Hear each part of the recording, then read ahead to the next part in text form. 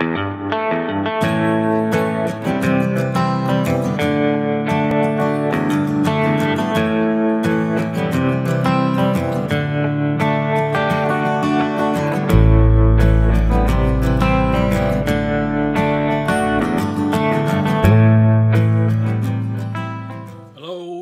loaders, and casters, welcome to JH586. I'm Jamie. But I wanted to show off the Taco Mauser. I know this is old hat for some of you guys that have been watching our live chats, but I just wanted to show it off. We've got 6 coats of hand rubbed boiled linseed oil. I'm especially proud of this part right here. We've got the strap on there now, and a lot of guys wanted to see the bottom, and it's as smooth as a baby's rear end. We got the numbers on that end, and like I said, it's not perfect, but I'm going to put some pictures in of the before.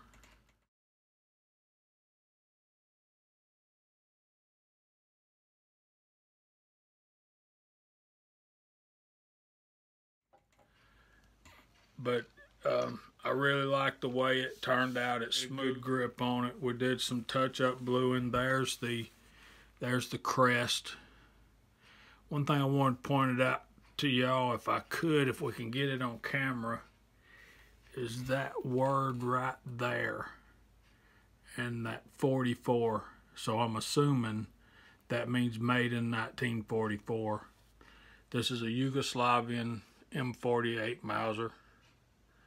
And it just, of course, you got the 3-position safety. That's safety, and then all the way over there is locked. You can't even cycle the bolt, but with it straight up, you can still cycle the bolt. You got the elevator sights. I wanted to keep it as military and as looking like a milsurp as much as we could, and still have a really nice finish on it. You see it's got some gloss, but not too much. So I'm really proud of it. I want to say thanks to Mr. Taco again for his giveaway, and I'm just so blessed to have won it. But since we've picked this up, I've bought some extras, front sight hood for it. I'm going to be putting that on there after we take it to the range and get it sighted in. This is PPU factory ammunition, 196 grain soft point, so we could use that in the deer woods if we had to. But I've already tried those stripper clips, and they fit in there and slide down in there just perfect. I have an extra front sight blade if we need it. We got a cleaning kit. We ordered the cleaning kit. I guess I need to open this up and show y'all what's inside here. Comes in an old canvas type bag. We have the rope. We have the oil bottle and the bore guard and the cleaning brush. So I did get the cleaning rod, but the cleaning rod does not fit down in the hole, so I'm going to see if Numrich will swap this out for a smaller diameter one. But this may work in my older one. Bayonet. I bought this frog to go on the bayonet, and I've had this for quite a while. I bought it for the other one. But remember that word I wanted you to see? There it is again, right there with 44. So this bayonet was made the same year that the rifle was made.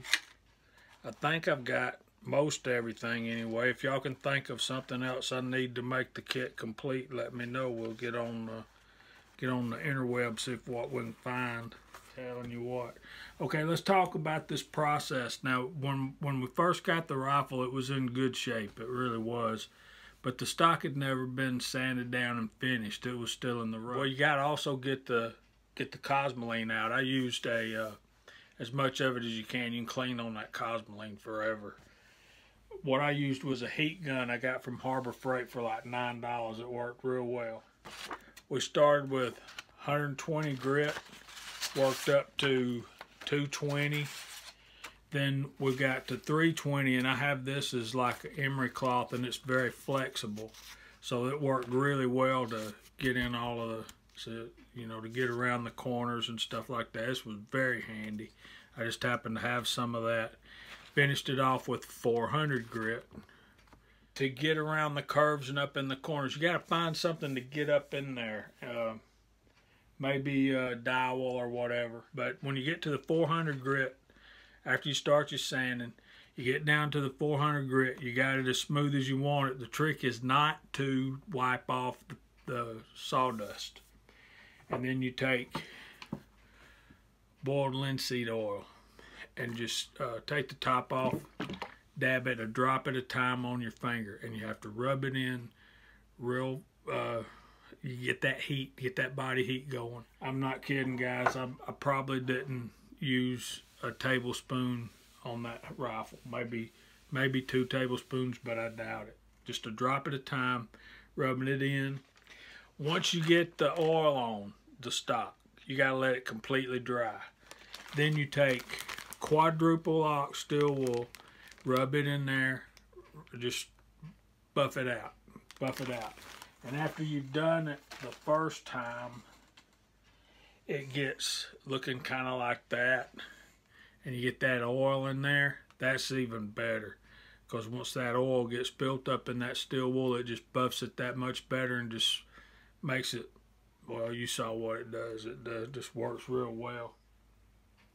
Eagle Eye sent me this mold, so we're going to be casting bullets for it. It's Lyman 323-470. It's a single cavity 165 grain tumble lube design. So we're anxious to get casting with that.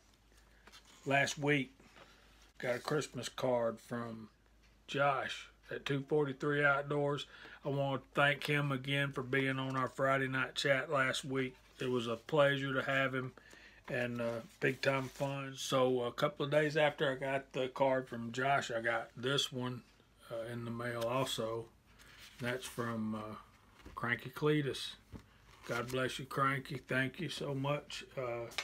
Cranky and I'll be working on 3030 after first. This past Friday, I had a package in my mailbox. And I opened it up and it was not signed, so I don't really know who to thank. I think I know who to thank, but I got this comb rising kit 2.0, and this was from Midway. To whoever sent this, I think I know who it is. If y'all read the comments on my videos, you probably got a pretty good idea too, but I want to say thanks a bunch. And as soon as we're done with our preliminary testing on 35 Remington, those high-rise see-through sights are going to come off, and I may even put a different scope on it. But there's a couple of individuals that I think having a scope on a lever gun period is aggravating them to death, to be honest with you. And I understand that. And I'm working on data right now for Shooter's World Tactical Rifle. I have been in touch with the folks at Shooter's World. They were real good to get back in touch with you and talk with you. So, guys, Merry Christmas. Dang, it's been a good one already for me.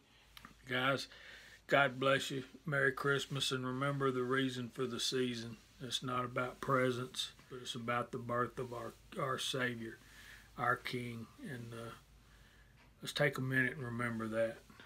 Guys, God bless you. See you soon. Good night.